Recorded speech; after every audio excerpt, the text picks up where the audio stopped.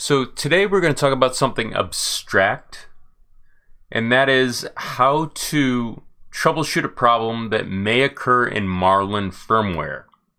Now, a lot of people out there do use example files. Unfortunately, I avoid them so I can understand how to configure things. So when I make a tutorial, I often hear I did exactly what you did in your tutorial and it does not work.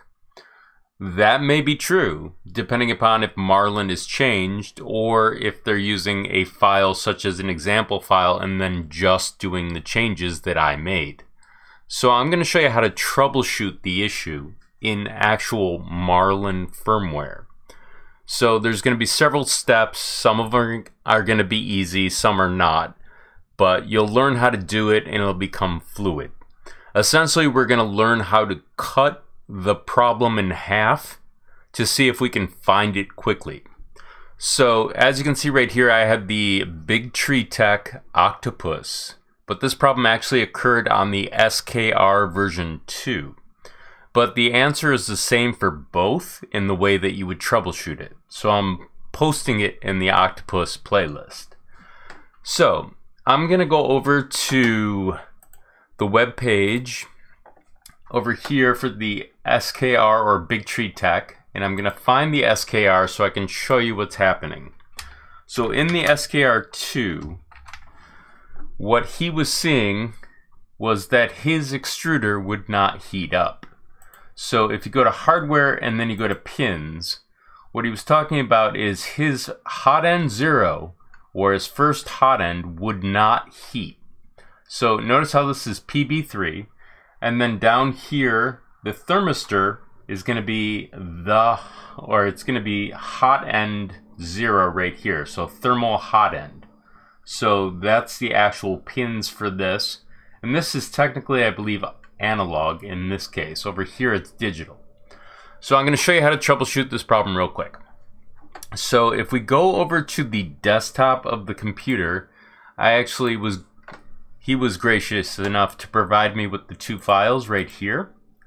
So here's the thought process. If you go over here, you're going to open this with the files loaded, just like you would for an example file. So for instance, you'd copy these two files over into the build.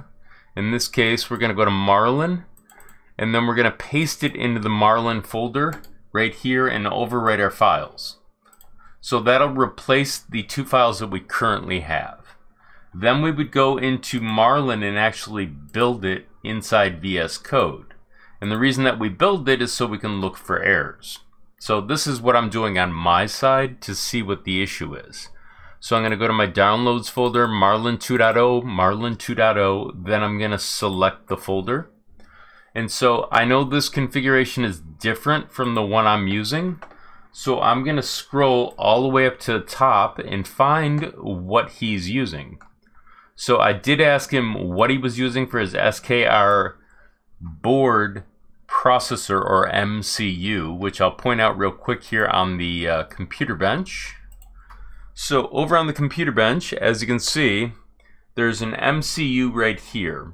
On the SKR board, there's actually two different types. When I first made the tutorial, there was one type of MCU. And a couple of months later, when they ran out of actual chips and replaced it with an alternative chip, there was another one. So if you zoom in on this rather close, you can see what the writing on it is. So in this case, it's STM32F446. The one he was working with was the STM32F429. So I'm going to go back over here and set up for that one. So I know they're in the same exact place. So I have to set up my INI. So I'm going to go to STM32F4. And inside here, I'm going to search on this right here, which I already have up. So I'll go to the INI. And I'll paste it into here, which I've already done. Then I'll build it by first cleaning, because there might be an error in the previous build. And then I'll hit the checkbox to build it. This may take a moment to build.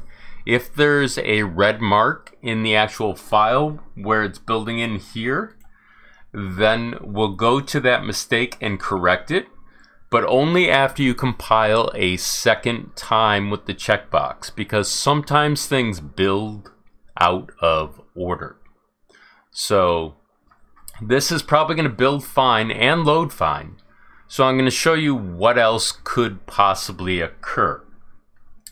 So over in the folders over here in my downloads, I opened up a folder called compare. And inside compare, I will be able to compare two files. So this is the user's configuration.h and this is mine. So to get compare, you can actually go over to the TortoiseSVN webpage right here, and you can download it for your system.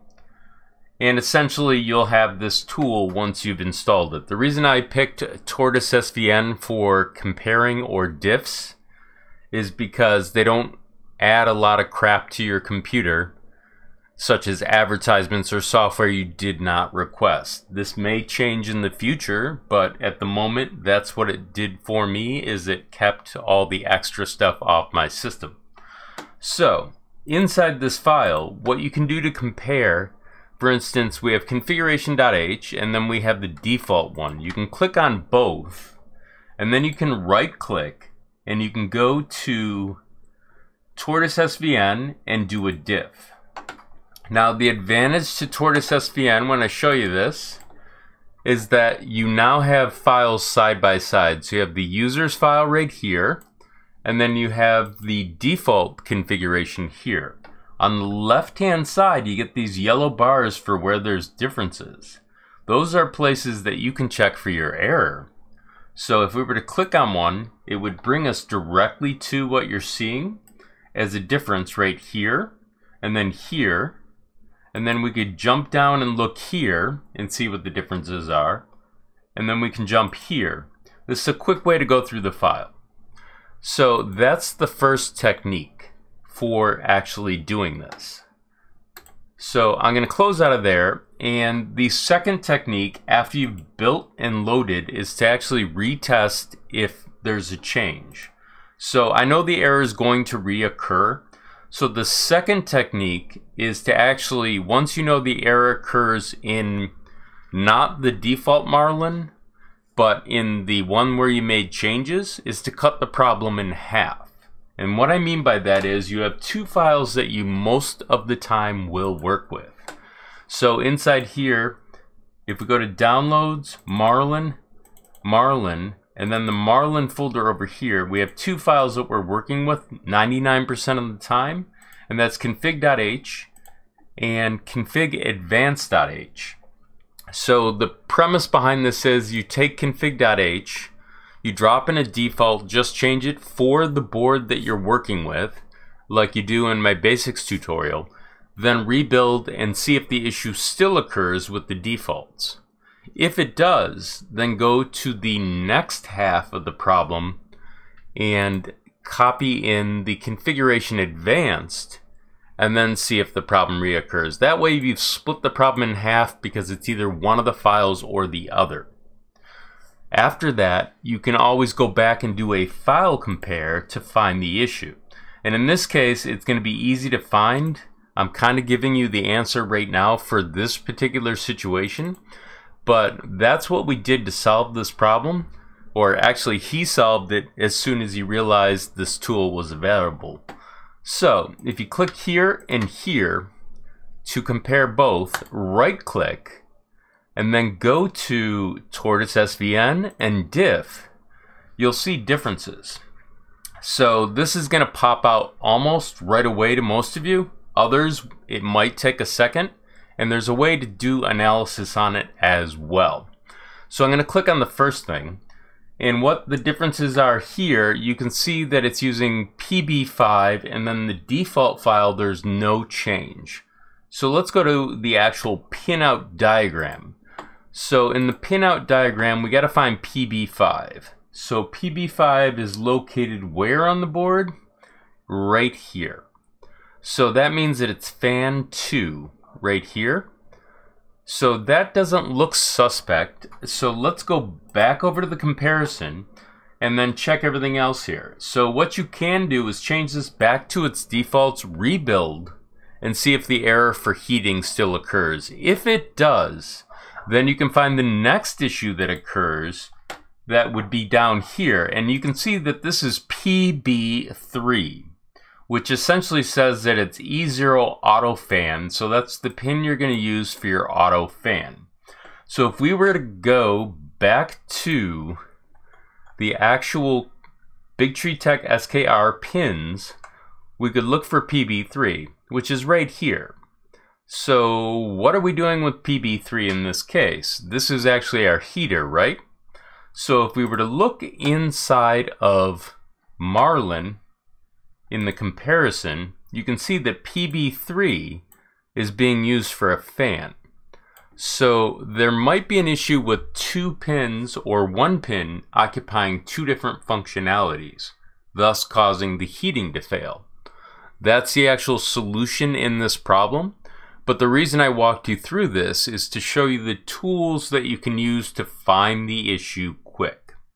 So this is brought to you mostly by patrons and people on PayPal that have been donating.